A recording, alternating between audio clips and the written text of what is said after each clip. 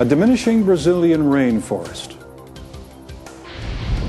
the eruption of a volcano in Asia, continuing depletion of the Earth's ozone layer, government deficits and trade talks in Europe and North America. Though geographically distant, these powerful global forces affect your farming business as much as your own day-to-day decisions governing your operation. To survive in such a fiercely competitive market, efficiency in every aspect of farming must be assessed and updated constantly. The American farmer must achieve maximum efficiency to succeed in this competitive global market now and into the next millennium. With so many factors beyond your control, it is imperative that you seize control where possible and drive your farming operation in the right direction. Your choice of fertilizer and application method is one aspect you can control. Your informed decision here can determine the ultimate success of your operation. At the turn of the century, farmers were limited to manure to supply the nutrients needed to replenish the soil. While manure was effective, it supplied nutrients haphazardly and in quantities uncontrollable and unknown to the farmer.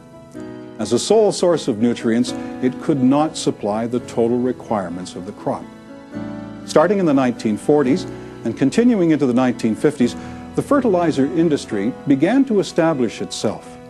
Farmers heaped the new miracle fertilizers onto their soil with great abandon. The philosophy was that if a little is good, a lot is better. This was the era of over-fertilizing. In fact, this thinking continued right into the 1970s and 80s when fertilizer philosophy began to change. In the 90s, environmental concerns, tense economic times, and the notion of value for the dollar has come to the forefront in agriculture. Conservation has become the buzzword of the time. Farmers came to realize that more is not always better. Perhaps less fertilizer is more effective if factors such as placement, inherent nutrient levels in the soil, and crop requirements are taken into consideration. This presentation will focus on phosphate fertilization and its importance in your fertility program. As philosophies were changing, so were fertility programs. 3 options were available for phosphate fertilization: broadcast, side-banded, and seed-place starter fertilizer. Broadcasting covers the entire soil surface with fertilizer, while side-banding places the fertilizer 2 inches beside and 2 inches below the seed in the planting operation. Seed-place fertilizer is applied at the time of planting directly with the seed. But before we debate the pros and cons of these types of fertility programs, it's necessary to understand exactly how phosphate acts in the soil so that we know what we should expect it to achieve. The soil contains a bank of phosphate, most of which is tied up with aluminum, iron, and calcium in the plow layer. This represents some 400 to 8,000 pounds per acre of unavailable phosphate.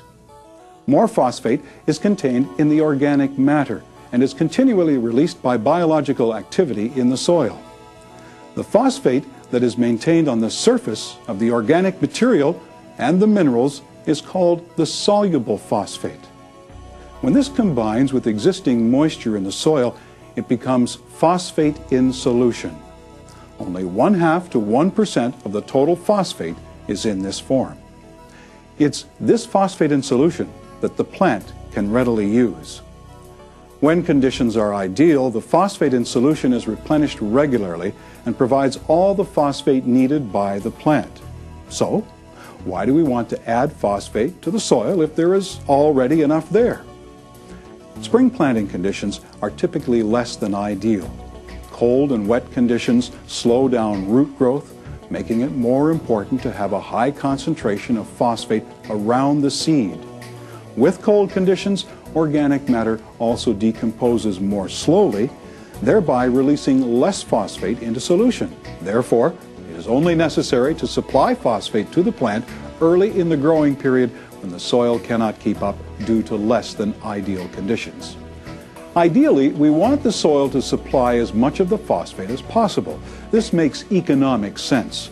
Therefore, we have to take care of the soil to promote the best conditions possible. A number of conditions influence the natural balance of phosphate solubility and availability in the soil: pH, organic matter, drainage, and inherent soil type. Now that we know where the phosphate comes from and how it is made available to the plant, when and how do we need to add the phosphate? We'll use corn as an example. The seed itself and its primary root supplies enough phosphate to grow the plant to the two-leaf stage.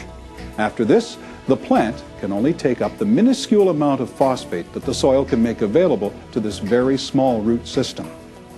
Phosphate moves less than 1/10 of an inch in the soil. Therefore, the only phosphate the plant can take up is the phosphate the root happens to intercept. University research studies in the United States and Canada show that the highest requirements for phosphate in the tissue per gram of plant is before the plant reaches the 6-leaf stage, or about 25 to 35 days after planting.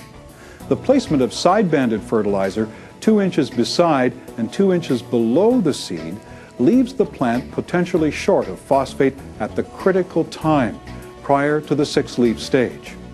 More recent results have come from a university study on corn. The 2 years of data collected show a 7-bushel response to seed-placed phosphate regardless of the soil test level. Side-banded phosphate only gave a response at low soil test levels. At soil test levels of 15 parts per million or above, the only placement that gave a yield response was seed-placed phosphate. Research has shown seed-placed phosphate to be most effective. The phosphate goes where it's needed, when it's needed. In no-till or min-till operations, seed-placed fertilizer is especially superior as the most cost-effective method of applying phosphate. It's the origin, quality, and placement of phosphates that determine the overall effectiveness in achieving successful results.